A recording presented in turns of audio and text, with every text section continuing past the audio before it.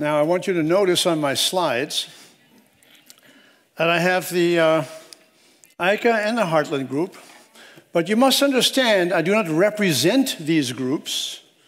I'm speaking on my own. I have these symbols as a courtesy to the people who are organizing. But if you want to throw snowballs, you have to throw them at me, all right? I'm also going to be talking about the flaw in some of the sea level rise projections that are currently done by satellite. There are two different measures, satellites, tide gauges. They are different. I'm going to explain why they are different, how they are different, and how they can be reconciled. I'm going to talk about some strange things, strange predictions, and you're going to see two of them right here. You see the current IPCC projection says we're going to have 1 meter of sea level rise by 2100. The current American National Climate Assessment says, okay, we're going to have 8 feet, which is almost 2 meters, okay? And how is this figured? They are using what is called representative concentration pathways. This is an invention of the IPCC, and it is calculated on the amount of CO2 that humans produce and the amount that we are able to reduce, okay? And you see these 3 paths, and they're crazier here. I mean, this is absolutely ludicrous, and you'll see why in a few minutes.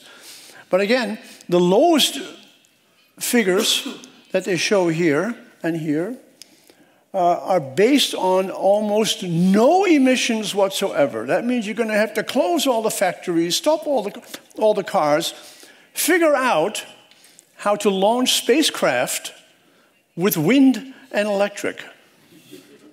I need help on that because I work with my friends at NASA, and we have to send these things in the air. And also, how do you fly airplanes that way too? Okay, let me see if I can get these slides to move properly. This is the latest National Climate Assessment in the United States, not quite the 2018, but 2014. And again, you see 6.6 feet, which is even higher than the IPCC. They're trying to, it's 2 meters basically, instead of 1 meter. They're trying to outdo the IPCC. And again, the bottom one is terrible draconian reductions in use of CO2. Now, the states in the United States copied these projections into their own projections. And so here's one of them that I was involved with. This is the New Hampshire Coastal Risks and Hazards Commission. And I happen to have been on that commission, fighting against these things, but I lost, okay? And again, you see, it starts in 1992 and goes up here, and depending on how much CO2 is there. And that arrow is the reality. We are not even halfway to the total elimination of CO2. And sea levels haven't gotten there. And here's an enlargement. You see how that's a very precise enlargement as to what the actual sea level is. And the fact is, we are still producing CO2 at the regular. We haven't abated it at all. So there should be one more here. There we go. This is the most recent National Climate Assessment. And how are sea levels going to rise even more?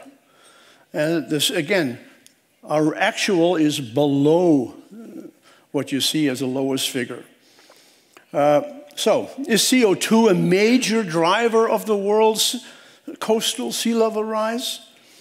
It certainly drives the IPCC's models. Does it play any role at all? I think you're going to find the answer maybe not surprising considering what I'm talking about. So here are some claims beyond belief. Okay, Gordon and MacDonald in 1979 predicting where sea level will be in 2020. A year from now, folks. All right? We have a little bit, the actual rise is not even to the shoelaces on his shoes. All right? 20, well, now maybe he'll be right. We have 1 year to go. So let's see what happens. Next, we're going to be seeing James Hansen. James Hansen said around 2000 we're going to be getting 5 or 6 meters by the end of the century. And he makes this graph. Well, he found out pretty soon it wasn't working too well, so then he decided, I'm going to change it. And now he says, well, it's going to be exponential. And that way, he still can't be proven wrong at this stage. And yet, at the end of the century, we are going to be going in meters, over 5 meters, in the next 80 years. Okay? I'm not so sure how many of you believe this. Well, Professor Murner decided he is going to take the maximum possible that is physically possible to do. And he comes up with 10 meters a year. However, he and I both agree. You notice there's a little red dot in the bottom here? Okay, if you can't see it, this shows it a little bit better with a little red arrow. That's where the sea level really, really will be, okay? And I think you can understand where it's coming from as I go on these slides. Now I'm going to look back. The end of the last ice age was around 20,000 years ago. That's when the ice started melting. The big continental glaciers, the 2 and 3 miles of ice over Norway, the same over the United States, ending in Long Island, New York, which is the rubble that the last ice sheet left behind, if you ever get to Long Island. That's why it's long. It's called a terminal moraine. But the majority of the ice melted in a 7,000-year period, right here. That's where the sea level really rose, okay? It rose almost 140 meters as these continental glaciers melted. But at the end of that 7,000-year period, things just flattened out. Here's the more recent years. And by the way, these little tick marks are measures all over the world. This is not just one ice judgment, multiple locations. And you notice here at the end here, this is where James Hansen thinks that we're going to get another 6 meters of sea level. There he goes.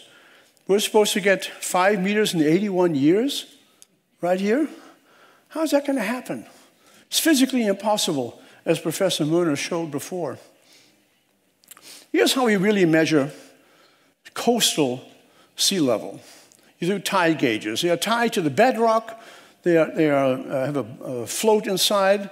New Hampshire has a very, very significant tide range, almost 2 meters in each day, okay? But you average them all out, excuse me, and you get a good reading. But tide gauges, if you average them all, there's a bias to them. Why? Because people put tide gauges where they're worried about the sea level rising. So Holland has many, many tide gauges because they see sea level rising. It's really Holland is sinking. And other places, like Norway, they have a few tide gauges. That's where you see, they think the sea level is falling. It doesn't quite work that way. Here is a diagram from Professor Murner. It shows the effect of ice on the world presses down on the asthenosphere. These areas here, this is where Holland was, or is called a forebulge. When ice melts, the forebulge sinks. So you saw this graphic in his presentation. These are tectonics in the Baltic. I call these lines isotechs. They are the same tectonics at each point in these circles. So the highest is in central Norway. You go to central Norway, you see huge mountains. That's where the water and ice that used to be there disappeared, and the earth lifts up. All right? And he noticed here the 0 line is right here crossing through Denmark. Holland has 170 meter minus, okay? So Holland has sunk in 20,000 years, 170 meters. So let's go one further. This is the graphic he showed. And I'm going to go here to the tide gauge at Nyborg. It's in a place called Slipshaven in Denmark. And this is on the zero isotech line. It's been zero for a long time. This is the sea level at Slipshaven. This is 100 years now, over 100 years. You see that the rise is linear in the same direction. It varies within the 95% confidence bars, but it is linear. And again, 1.1 or so millimeters per year, consistent for 100 years. I want you to also notice that after 1991, 92, there's really no big change in direction. And that's important for stuff we'll talk about later. There's no acceleration, recent acceleration in sea level rise. And again, this is tectonically inert. It doesn't move up, doesn't move down, 1.1 millimeter, okay? Remember the 1.1 number. You heard it already from Professor Mörner. So, but do I trust Professor Mörner? No.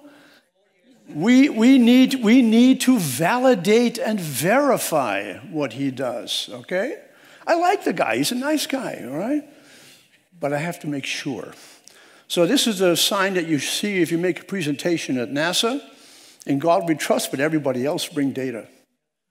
You have to measure, calibrate, and validate. I want to make sure he did it right. So how do we do that? We go to a place where we have a GPS coupled with a tide gauge. But you want a long-term GPS. We haven't had it too much, but you have to have a GPS that's at least 10 years old. This one happens to be at Newlyn, England. It's near Cornwall. This is the datum for the entire British Isles. This tide gauge links to all the other British tide gauges. It is the one that's been there for over 100 years. So Newlyn has a subsidence of 0.7 millimeters. So what you do, the rate of change is 1.8, your net rise, 1.1. But this is now validated by GPS too. So it's not just the tide gauge. It's not also on the zero line, if you remember. All right, because here is actual subsidence going on. Well, how about the rest of the world? Here on the west coast, we have Alaska. It's the same situation as Norway. You had the weight of glaciers. And in Alaska, they think sea level is falling. All right? It's not. The west coast United States, you have the subduction of the Pacific plate. And that's pulling down the west coast. So Alaska is rising. And they think sea level is falling. The west coast is falling. I think sea level is rising. Right in the middle, at the arrow, you have, again, the isotech of zero. This one happens to be in Canada. There's a GPS station, what it looks like. And this is Prince Rupert in British Columbia. There you have, it's almost perfect isotech. 0.07 millimeters a year sea level rise. And a net rise, guess what? 1.1. Same. Verified and validated. We know in tectonically inert areas, sea level is about 1.1 millimeters a year. That's it.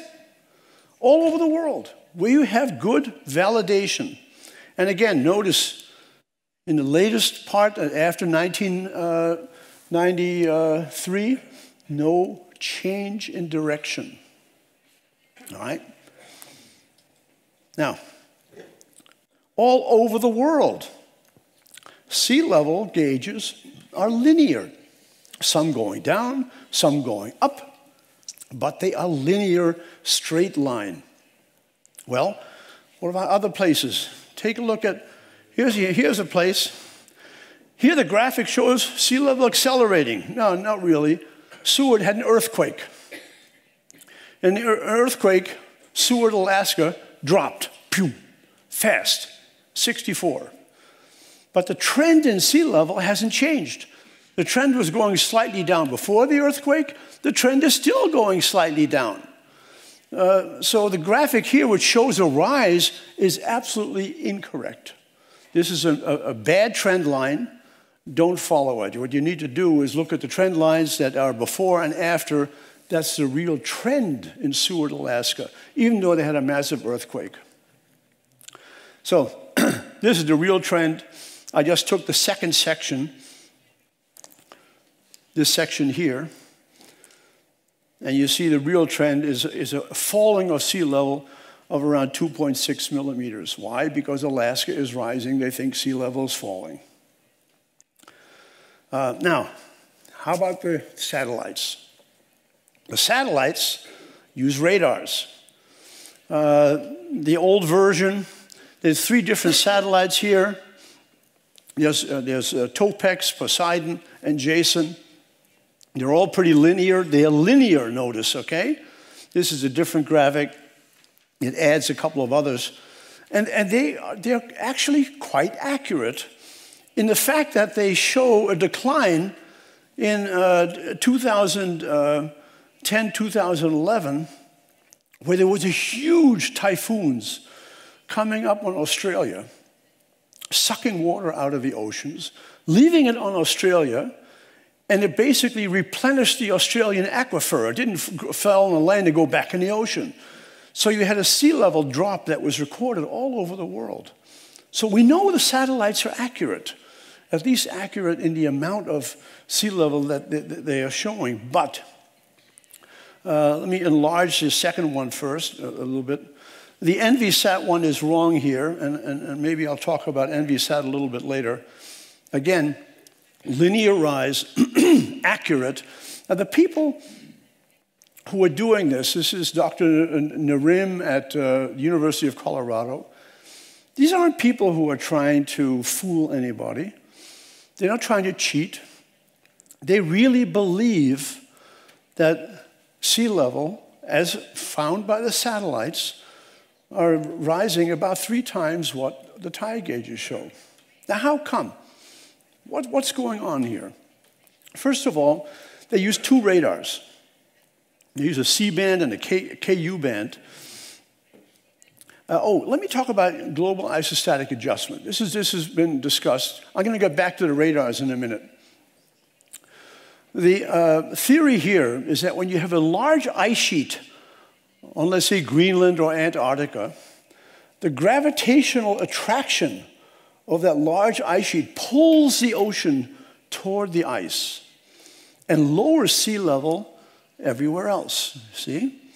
And when the ice melts, the sea level drops near here and rises everywhere else. It's a very, very subtle. And this is the adjustment that they try to put in the sea level numbers from the satellites. What they fail to realize, but accurately show in these diagrams, is that the massive ice on the land, when it enters the ocean, when it melts and enters the ocean, the weight of that ice pushes down on the seabed floor. And you notice a diagram here shows empty. The fact is this space gets filled with water, folks. It doesn't stay empty, all right? The ocean floor is pressed down, and the second actually shows what happens. Here you see the seabed being depressed, and you notice here the sea level actually drops. So the GIA actually needs to be subtracted from the sea level that's reported by the satellites. Now, what are the satellites doing? They're using radars that don't have good resolution. 20 centimeters, 58 centimeters. You're trying to measure millimeters. How do you do that? Well, you don't know how to do that. There's a technique in statistics. If you measure the same thing and you have a large ruler, a meter stick, that only has one end and the other end, and a small thing you're measuring, how do you find out how big it is? Well, you measure it 6,000 or 7,000 times and average them all together, and sooner or later you get to where you need to be. but it doesn't work for the satellites. The reason it doesn't work is that the satellites never measure the same ocean. They fly around the world. They are over 170 miles different each orbit. And the sea level in the oceans change. A low-pressure system makes the ocean rise. A high-pressure system depresses it.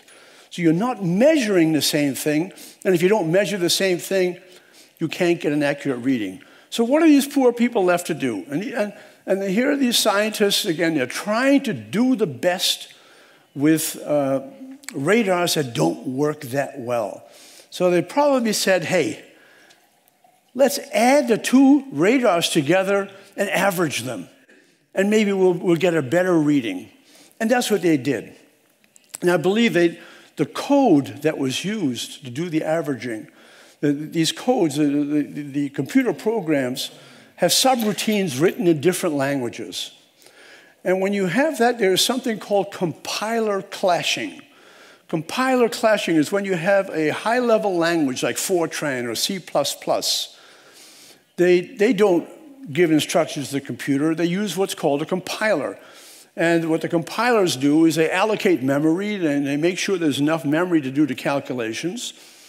And if you have different compilers, they clash sometimes, and they overwrite memory locations, which is why the code is, you have to look at the code and find out how they do it. I personally believe what happened is that they said we're going to average these readings.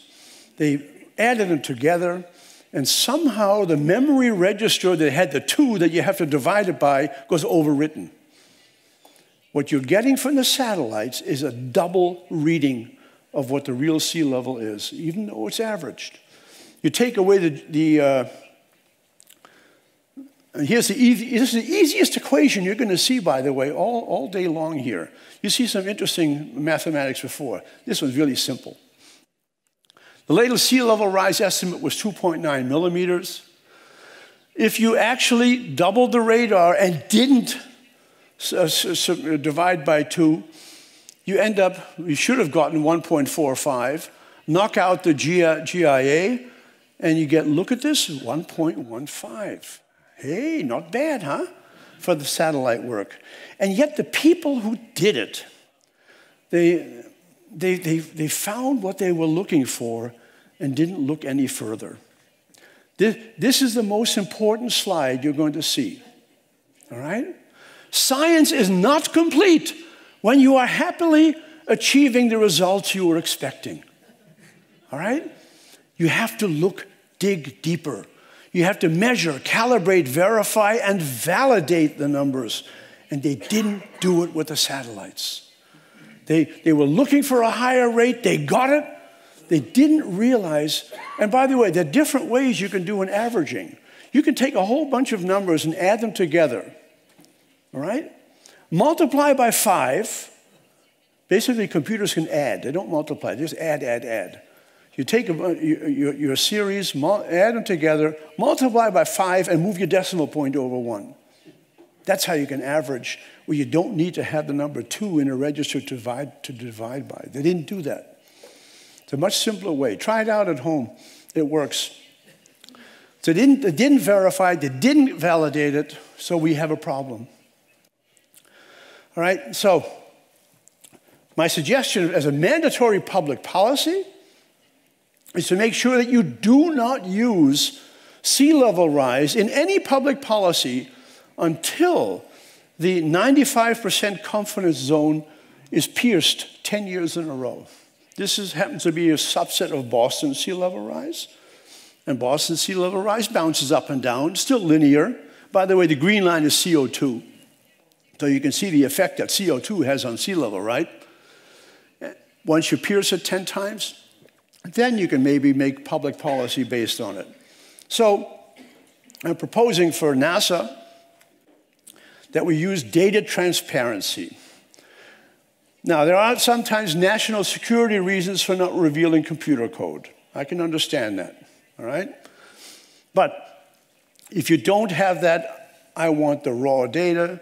I want to have the program code so we can verify it, release to the public, and doing it before you make public reporting. That has never happened. So the same thing with the IPCC. If they have a model, I want to see the code. I want to see how they figure it, why they figure it. So I made a personal formal request to Administrator Bridenstine, the new administrator of NASA, that we don't make NASA funds available to anyone who is reporting NASA data on sea level and climate unless it is released to the public and open for comment. I got lucky.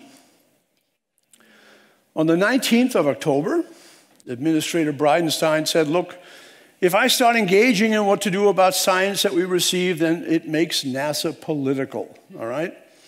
And we don't want to do that. And the underlined part is the part I'm underlining, but he said it, okay? He's going to make sure that all the data and all of that science is made available to the public. Hasn't happened yet, but he wants to do it. And if you want to give Administrator Bridenstine some applause, please do it now.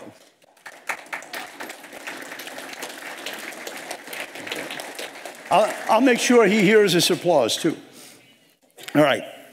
What should you really be concerned? And we're going to get more of this later on.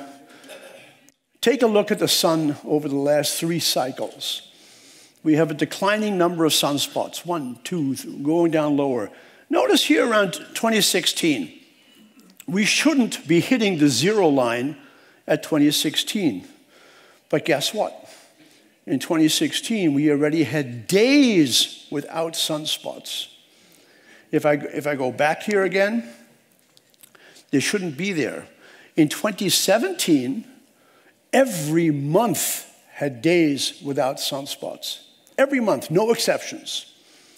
So we're losing some solar activity. And in the same time, we measure cosmic rays, and cosmic rays go down here and up here. And I'm going to match the cosmic ray graphic to the solar graphic. All right? So here you see I stretched out the solar graphic so that the dates will line up. And you notice cosmic rays are inverse to sun's activity. The more activity, less cosmic rays. The sunspot activity shields the Earth from cosmic rays. When you have a decline, cosmic rays go up. But here you have 2 trends. Not only is the sun going down, cosmic rays are going up. When cosmic rays go up, you have ionization of particles in the air that allow water vapor to condense upon them. That creates clouds. This is the equatorial Pacific. When you have clouds over the equatorial Pacific, sunlight hitting those clouds bounces off at wavelengths that CO2 does not intercept. It has to cool off the oceans. I think you're going to be hearing more of that from Professor Svensmark and Professor Shaviv in the next day or so. So I'm going to end my talk here and let you know that is there a cause and effect of CO2 and sea level rise? None that is verified.